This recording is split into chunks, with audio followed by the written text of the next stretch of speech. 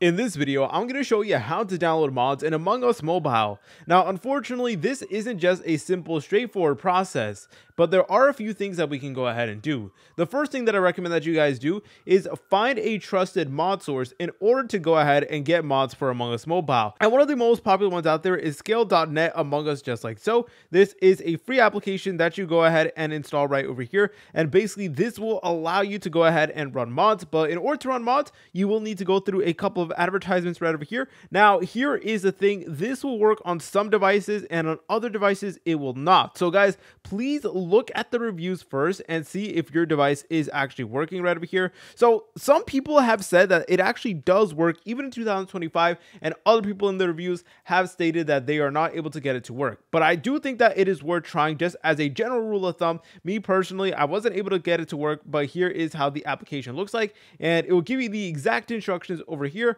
So you can go ahead and try it out and see if you actually are able to go ahead and get mods that way. What you guys could also do is download and install a modded APK. Now, you will need to download a mod APK from a trusted source, and unfortunately, due to YouTube terms and service, I can't actually name any specifics, and I can't actually show you the process. But the main thing is there are sources out there. You could use resources like Reddit, look around, see which is the best one, and most importantly, you want to make sure that you're safe while doing the entire process. But there is actually one guaranteed way to actually get mods over on Among Us, and that is to join a modded game. So some mods, like the extra roles mod, only require the host to have the mod installed. Others in the lobby can join without modding their game, and that is actually what you could do as well. So you can have a friend who maybe has a PC, have them install the mod, then you can go ahead and join their game, and then you will have the mod as well. The most important thing is to stay safe. And before you download any files, please really do your research. Look on Reddit threads, look on YouTube videos, go ahead and search up YouTube videos. You really want to make sure